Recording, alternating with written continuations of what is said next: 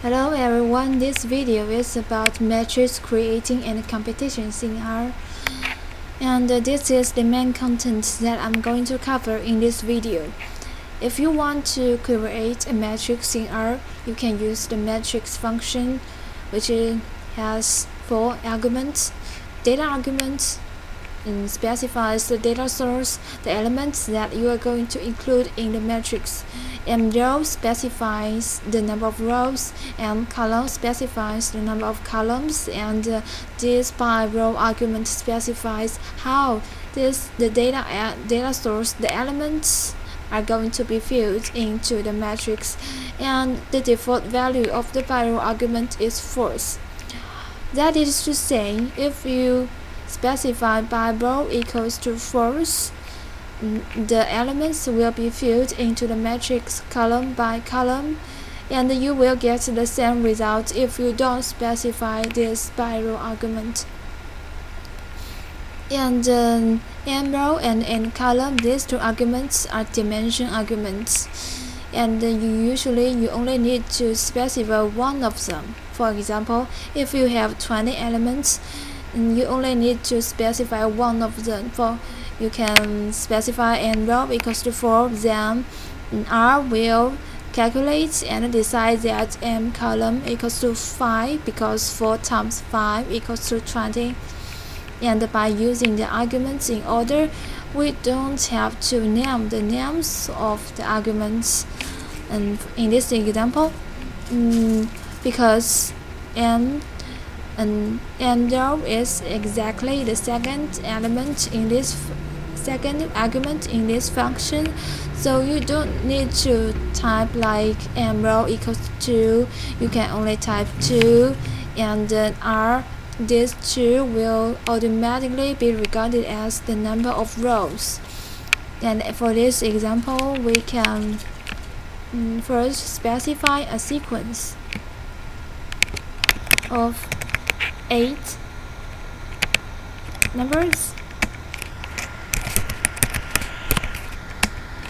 This sequence includes 8 numbers from 1 to 8, and then we use sequence 1 to create matrix 1.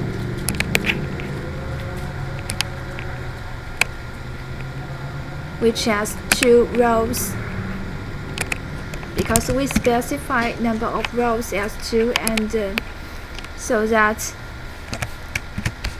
the number of columns will be 4.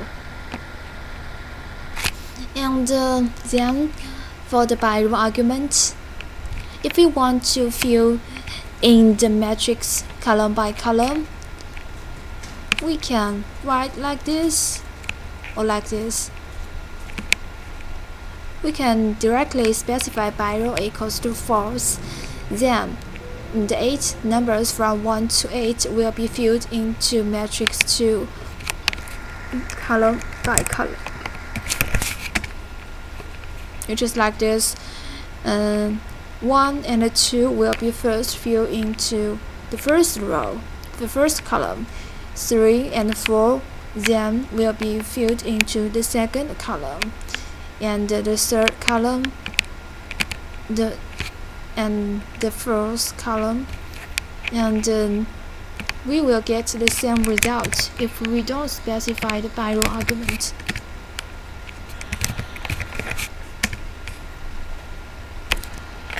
Because the default value of the by row argument is false.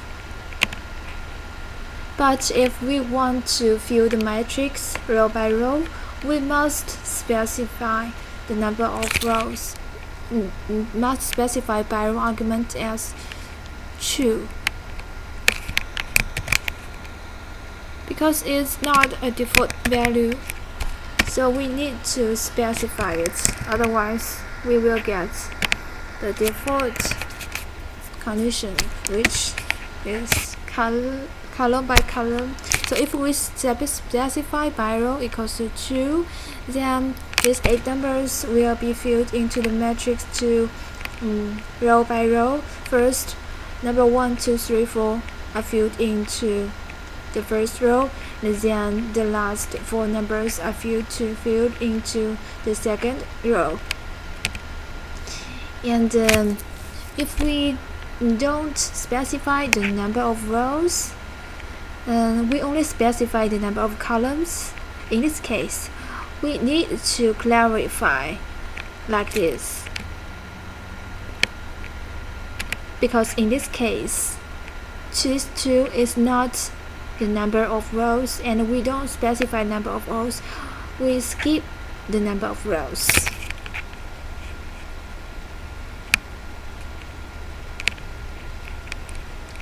So by clarifying number of rows, the columns, we will get this result, which has 2 columns and 4 rows. And we can create the cell matrix using both of the 2 match arguments.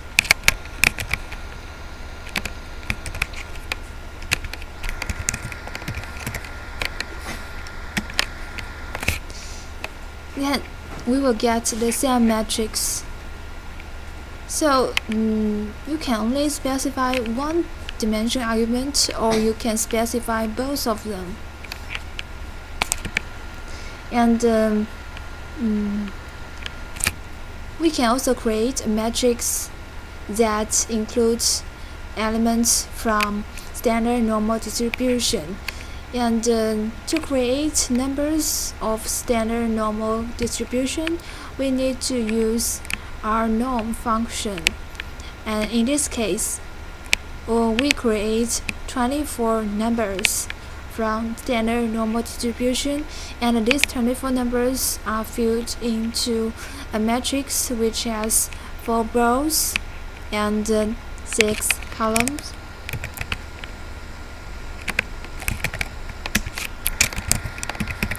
So matrix phi, every element of matrix phi is from standard normal distribution, and this matrix has 4 rows and 6 columns.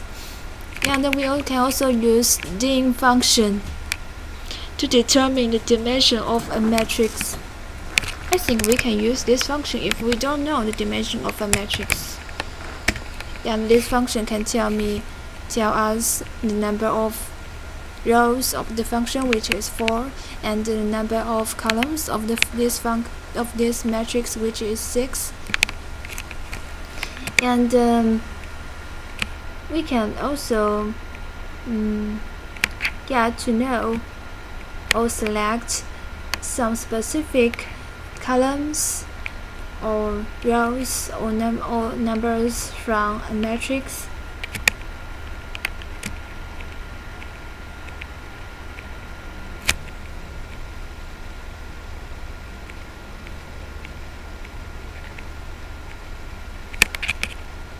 And if we want to select the number on the first row and the 6th column of matrix phi, we can type in like this. Then we will get the number on the first row and the 6th column of matrix phi, and this is exactly this number. And then we can also select an entire row from a matrix by leaving the column number blank. For example, in this way we can get the entire 2nd row of the matrix phi. And we can also select the entire column by leaving the row number blank. And in this case, we get the entire 5th row, 5th column of matrix phi. Then, what we are going to do is matrix computations. First, I think we need to create 2 matrices to do matrix computations, which is matrix 6 and matrix 7. And I like to specify matrix 6 like this, which is a matrix that includes 10 numbers from 1 to 10 and has 2 columns. And the matrix 6 is like this, and matrix 7 is a little bit complicated.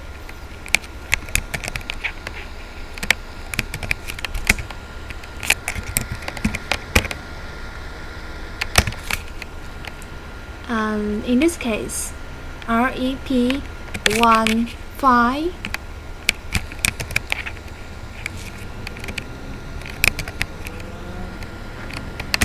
it means a sequence of 5 ones, and REP 2 5 means a sequence of 5 twos. So in this way, we combine 5 ones and 5 twos, and then fill these 10 numbers into a matrix which has 2 rows.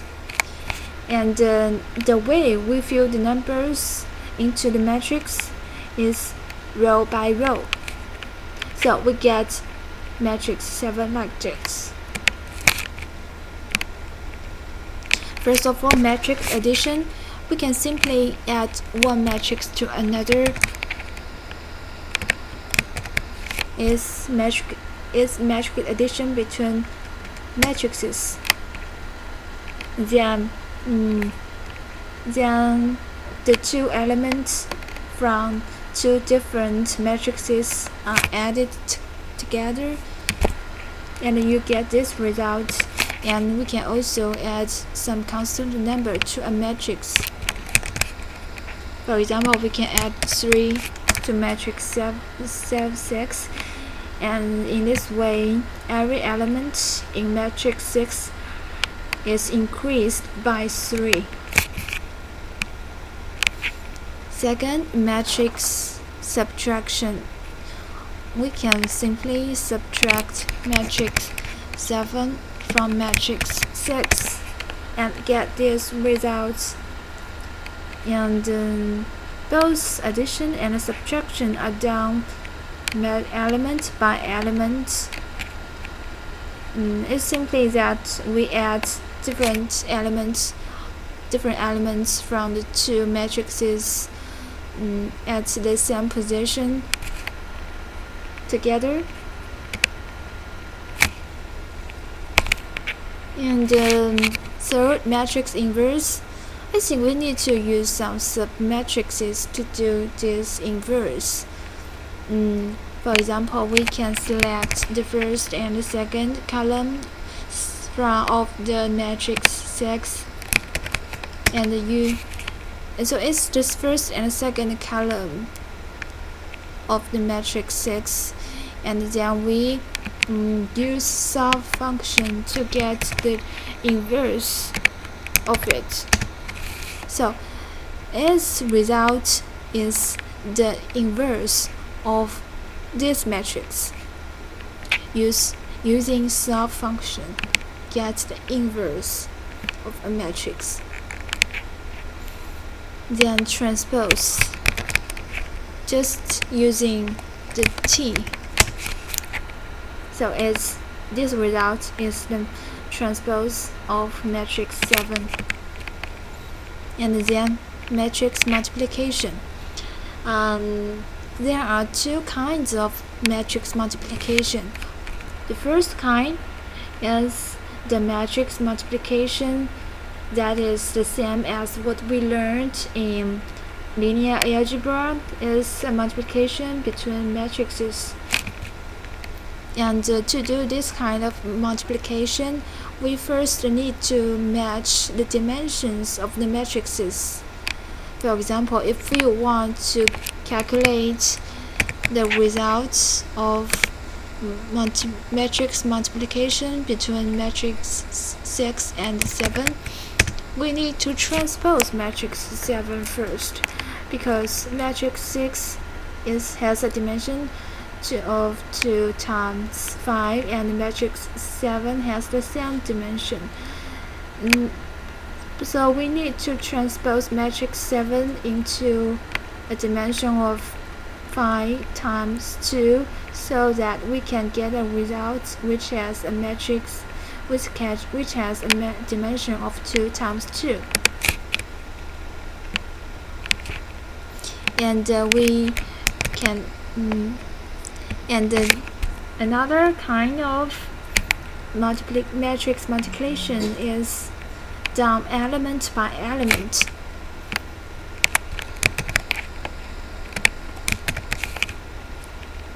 And in this case, we only use the multiplication symbol. And this result has the exactly same dimension as matrix 6 and matrix 7, because it's done element by element, and every element of this result matrix is the result of the multiplication of the two elements from matrix 6 and matrix 7 at the same position.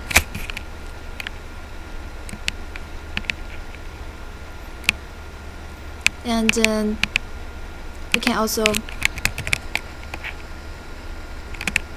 multiply a matrix by a constant number, and then every element in the matrix will add times 5, and then matrix division. This is matrix division between matrix and matrix, and this is division between a matrix and a constant number. And so there are two kinds of matrix multiplication. One is done matrix by matrix, and one is done element by element. And these 4 computations, the last 4 computations, they are element by element, and before we do the last 4 kinds of computations, we need to first to check if matrix 6 and matrix 7 have the same dimensions, and otherwise these 4 computations cannot be done.